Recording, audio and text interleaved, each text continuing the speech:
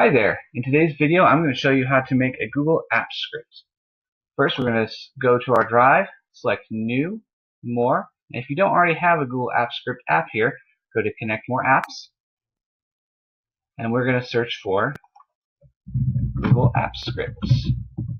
Your first option will be the app right there. So go ahead and load that, and then open up a new file.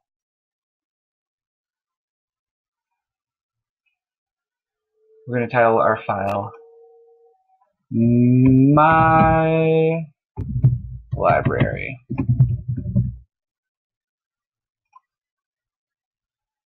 Save that. And while it's doing that, let's create a new function called Add Numbers. And we're going to have this return. Well, first let's add an argument here. A number plus 5. Save it.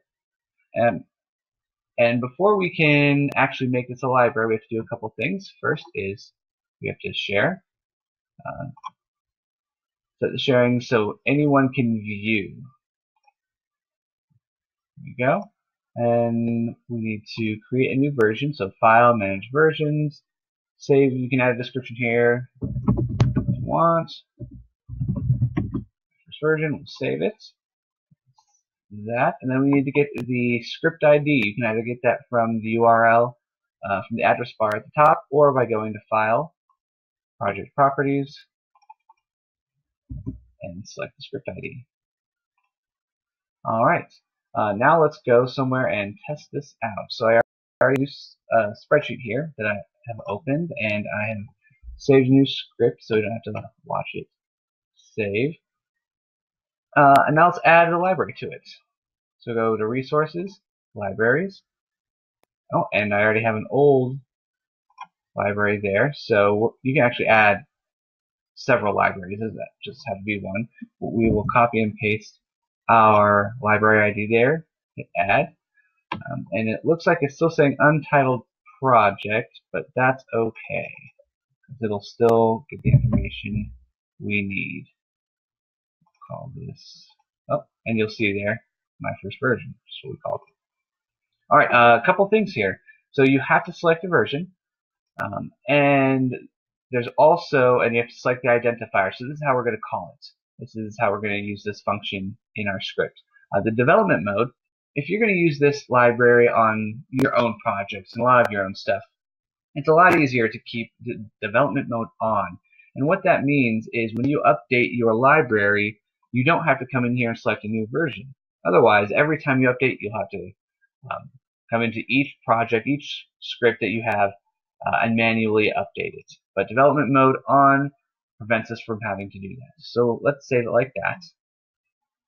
And now we can call it using identifier lib. You'll see add numbers, and it autofills for us. Let's go ahead, put a number in there, and this is going to have to, we want to be able to see our results. So let's log,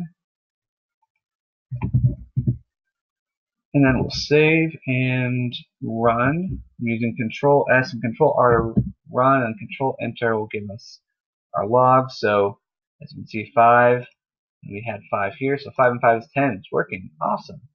Alright, a couple more things we might want to do here. So that's a library. That's it. You're basically done. Now I'll show you a couple other things. Let's say you have a lot of functions. This autofill can get really cumbersome if you're looking at a bunch of functions, especially if you don't use them. You might have helper functions. So let's look at a helper function. Numbers. And here we're going to return a number. Well, let's just return, let's say it's a static number. We'll return 100.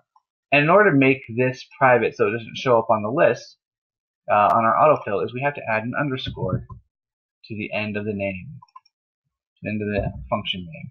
So let's go here. We're going to add our 100 now. Oh, and let's not forget parentheses. Save it. come back to our script here, and because we have development mode on, we can just call it. However, I don't think it will autofill for us unless we're on the correct version. So let's go ahead. Well, that's okay because it shouldn't autofill that one. But now just run it again. It should be good. And enter. And you'll see we have 110 now. So it works perfect.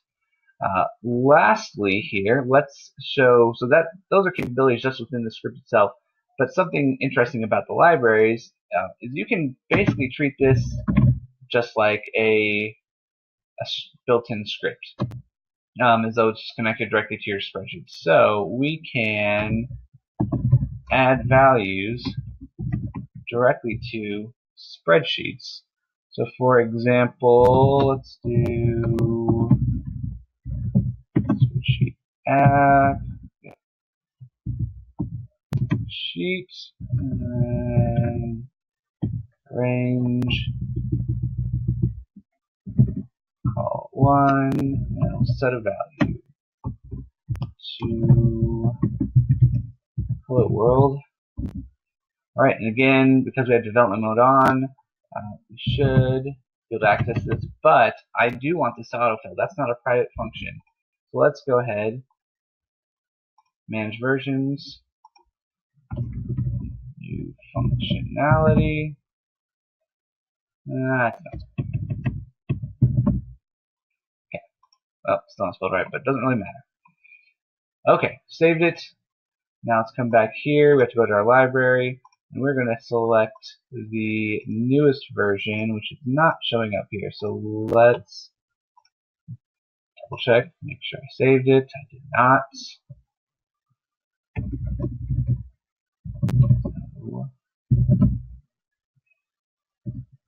Awesome. And I fixed my spelling. So we're going to save new version, because you can't just select OK. Perfect. Back to resources, libraries, and there you can see new functionality. I'm going to save this. Great. And now when I call a library here, it's still not showing up. Let's just go ahead and refresh the page and see what happens. Oops. Remove that. There we go. So now you can see our new function, add value. Now let's go ahead and save it and run. I mean, we can keep this other function there. It's not really going to do anything. Oh, so actually real quick, I just want to show you. Nothing here. Nothing up our sleeve. But you do have to accept permissions when you do this. So that is an important step. I don't know if you can see it on the video here, but I'm just going through the permission screen. I think you can. Get rid of that. Yep. Awesome. Running function. There we go. Let's have spreadsheets and hello world. So there you go. That's how you make a app script library. I hope you enjoyed this video. If you have any questions or comments, please leave them in the comment section below. Thanks.